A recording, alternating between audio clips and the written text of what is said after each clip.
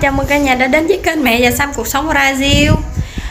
Cả nhà ơi, mình đang ở bên nhà mẹ chồng. Và hôm nay cả gia đình mình sẽ họp nhau ở nhà của mẹ chồng để ăn trưa. Và vài ngày nữa là mình và Sam phải ra sân bay để về Việt Nam rồi. Nên là bữa trưa ngày hôm nay sẽ có tất cả mọi người trong gia đình của mình luôn. Mẹ chồng mình đang nấu ở dưới phía sau nha cả nhà. Đây, mẹ chồng mình đang nấu ăn nè. Mình nói với mẹ chồng mình là mình rất là thích ăn cái món này, nên là mẹ chồng mình đã nấu món này cho mình. Đây là chè bắp của Brazil cả nhà. Ngon lắm luôn. Và mình thích món này lắm. Nên là hôm nay mẹ chồng mình nấu theo yêu cầu của mình luôn. Còn đây là đậu. Món đậu truyền thống của Brazil. Thì ở Brazil ngày nào họ cũng ăn món này cả nhà. Giống như ở Việt Nam mình nó ăn cơm mà ăn mỗi ngày luôn, riết thành thói quen á. Thì bên đây là món ăn truyền thống luôn. Và ăn mỗi ngày. Đây nè, cả nhà ngon lắm. Mẹ mình nấu món này cũng rất là tuyệt vời. Đây mẹ chồng của mình đây. Boa tarde. Boa tarde. Boa tarde. Hello. Chị hai của mình. Tudo bem? Tudo bem. Pepe. Đây, bàn đã dọn chuẩn bị sẵn rồi. Bây giờ chỉ đợi mọi người tới và dọn đồ ăn ra thôi.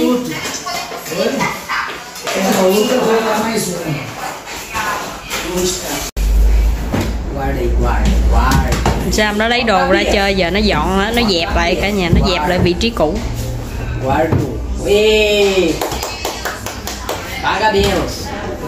Muito bem, filha. Guardou? Isso, guarda aí, junto. Isso, tá bom. Tá bom sim. Tá mais sim. Tá bom sim, tá bom. Aí não, aí não. Mọi người ơi, đây là thành phẩm của món chè bắp nha. Nếu mà ai đến Brazil cũng nên thử món này, rất là ngon. Mình ăn nên là mình rất là thích rồi. Sau đó là mình cứ mỗi lần mà cứ có dịp gì là mình hay nói mẹ chồng mình nấu để ăn á cả nhà, rất là ngon luôn cả nhà.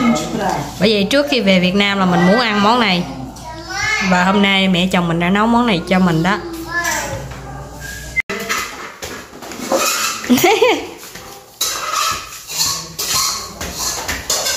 Ôi, quem chegou? Oi. Quem que é, Samuel? Quem?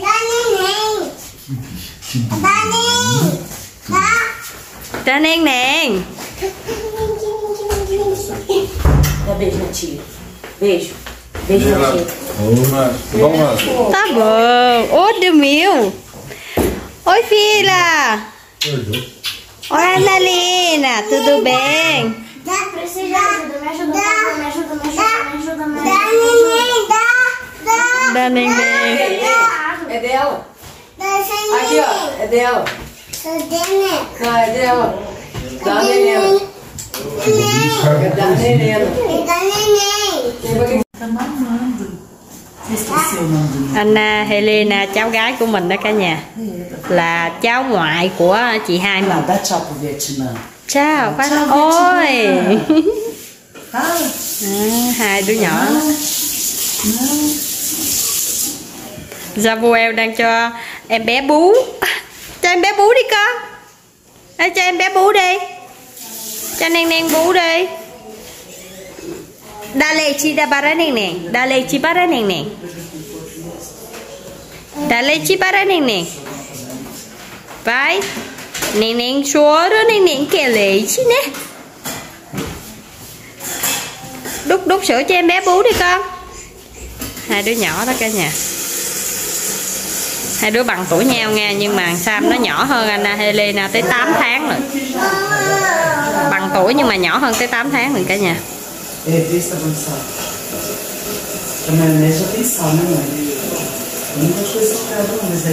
Anna Helena mà có đồ chơi gì Sam nó cũng dầm hết trơn. Nhưng mà hồi nó cũng trả lại hả? Đó, sao con bú vậy? Giờ con đưa sữa cho em bé nữa hả? Con bú đã rồi con đưa cho em bé bú. À, tira que mamãe ajuda.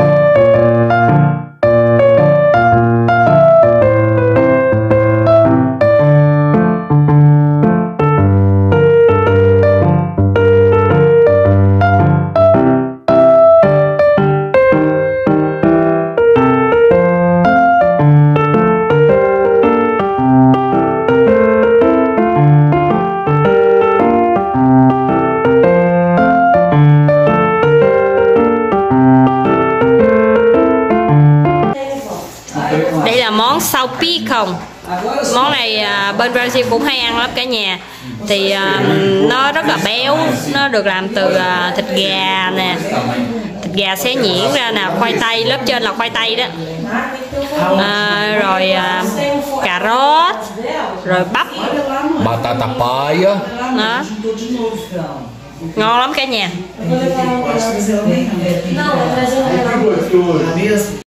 Bữa trưa đã sẵn sàng nha cả nhà. Ăn thôi. E tem a mãe, tem faca, Helena, Isabela, alguém? Vai ter que pegar o pote, Faca e garfo pra cortar esse trem. pega o pote de faca ali, ó. Ngon không? Quer ver? Abre a parte de baixo aí. Mas eu vou comer um arroz doce. Tem arroz doce e tem canjica. Você pode escolher qual que você quer. Tá comendo alface aí, ô Marinha? Você virou uma feinha? Olha, eu lembro, Você virou uma feinha? tem doce, mas come tudo isso, ele não pode. Não pode arroz doce? Que gostoso, gente. Ela comendo Então põe um pouco aqui pra mim. Você quer um alfacezinho Põe um pouco do também? arroz aqui pra mim. Só um pouco. Aí. Tá bom. Ué, essa carne é um lagarto? Não. Pernil depois. Ai, a Mariana falou que era lagarto. Primeira vez que eu aceito. Tô esperando arroz. Você foi não? Primeira vez, ó. Primeira vez. Eu faço Você temperou hoje mesmo? Não, temperei não. Ah, tá. Tá gostoso? Você pegou o que? Arroz doce? Tá bom? Você botou só sal, ó? Ou você Como é que eu faço arroz do jeito? Eu lembro do Daniel antiga que é bom. Não. Pode ser até com leite de Tô cachorro. pensando assim, Adriel, que eu vou começar a comprar leite de você.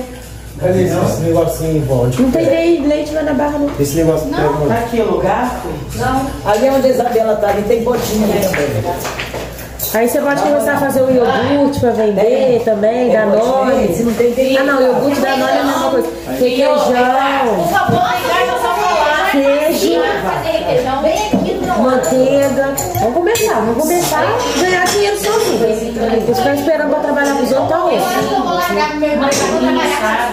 Vou fazer queijo, requeijão. Ué, Tá só lá.